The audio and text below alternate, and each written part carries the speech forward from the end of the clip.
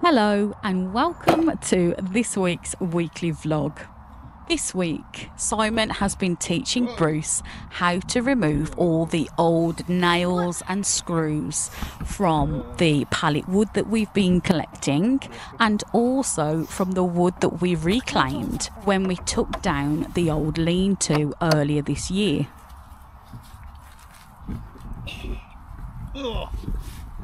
I think we might just have to bash it from the other side, Bruce. Yeah.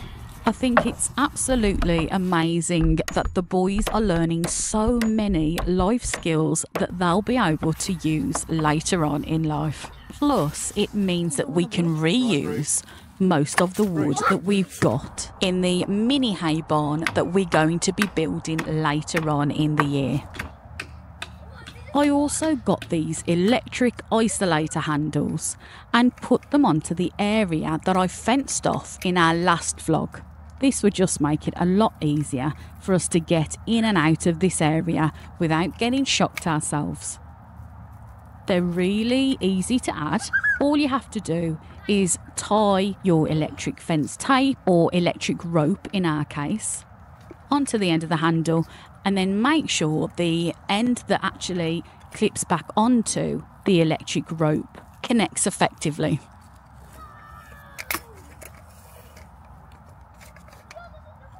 I also added another paddock area with electric fence next to the one that I put up last week, just so I've got a bit of a paddock area that I can put the horses in when we do eventually get round to burning the ragwort.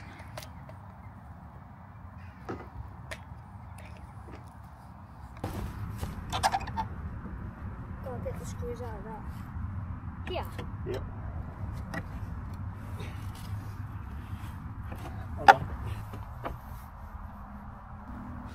I think it's going, Bruce. I'm stronger than your foot.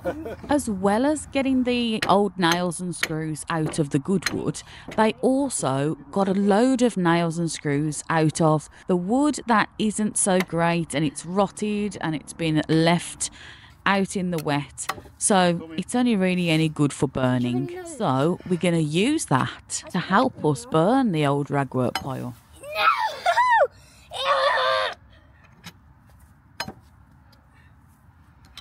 Put a thick beat. Way! Finally! High five, dude. That, if you can get that one out, Bruce, you can get any of them out. There's loads in that as well. So is this one free now? Yeah. This one has got no wood on it. My hand's very shaky. Yep, I know what you're thinking. Surely it can't be that time of year already when we have to start haying. Well, I'm afraid it is. This hay smells really nice. I really want to climb it.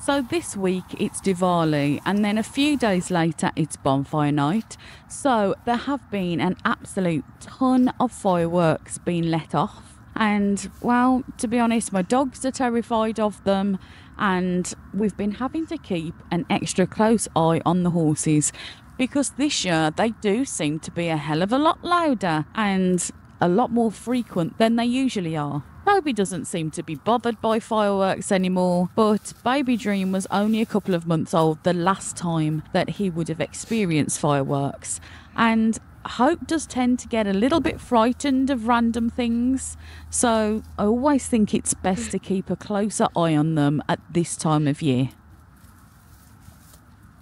There you go, I like that.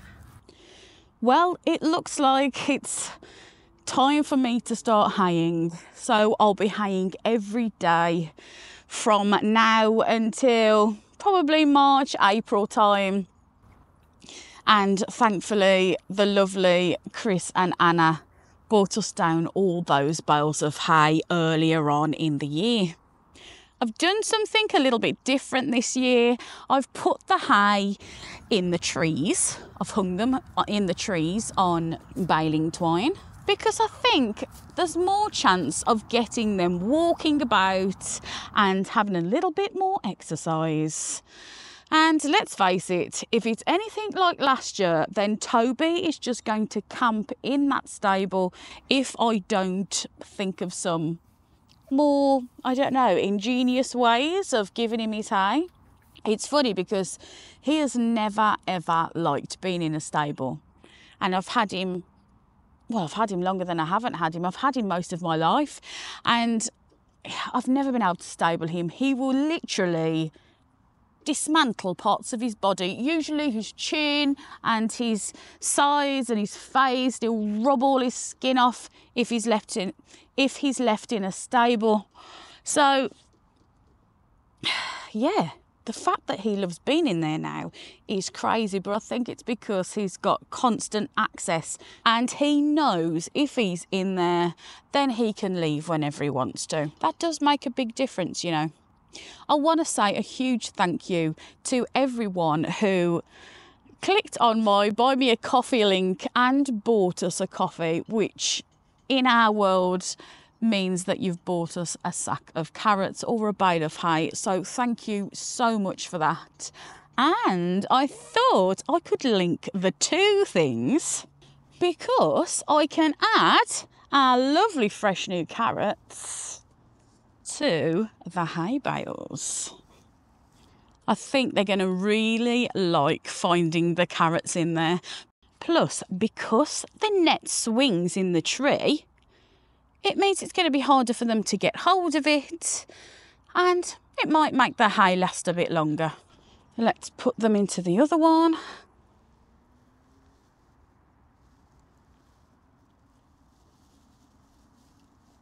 It's all about enriching their lives, isn't it? And they're going to find carrots in the hay. They'll probably camp out there now until I bring the next few nets over.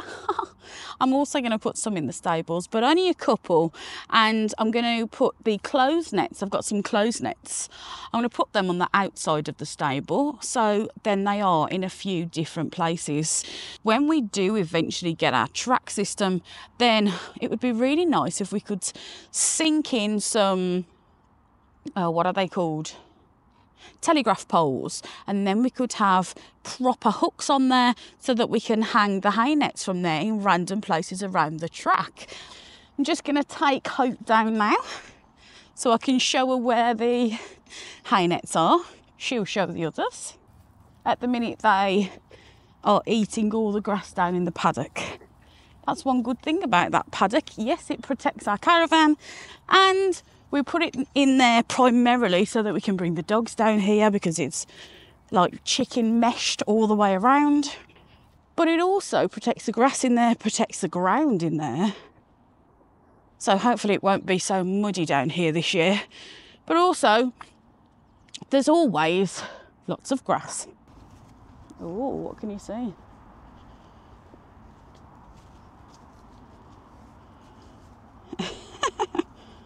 What is it, Dopey? Dopey Hope.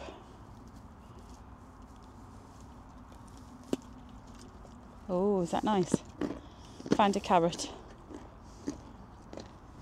Let me take this off.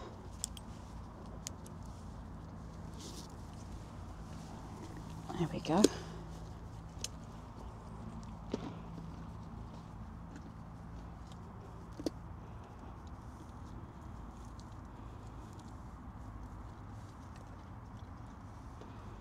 She's definitely lost some weight.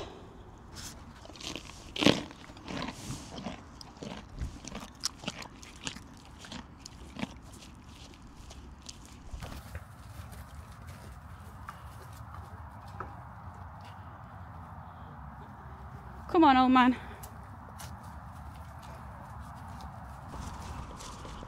Come on, old man. Let's go and get some hay. It's down there. Come on, come with me. Good boy. Come on. You're a good boy. Come on, Tobe. Toby, come. Good boy. Good boy. This way. Good boy. Toby's actually really good in the dark because he's almost completely blind. He's got 10% vision in his good eye, which means he can see shadows and things. But when it's really dark, and I don't think you can tell, but it's actually quite dark now, he can get around a lot better than any other horse I've ever known. Come on, come on, Tobe. Good boy. Good boy, old man. Come, Toby, come. What's this? Good boy. Good boy, old man. Good boy.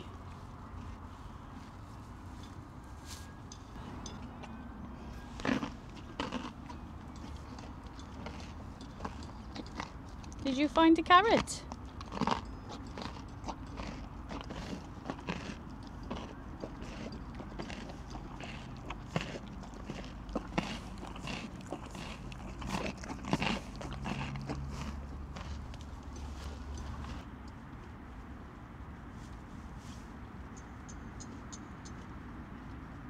Even though it was getting so super dark so quickly, the men were still at work. They managed to clear the nails and screws out of quite a good pile of wood. That will be so good for when we finally get to putting up our lean-to mini barn. Plus, now we've got some wood that we can use on bonfire night to be able to burn all the ragwort. Now I reckon I could just put it out.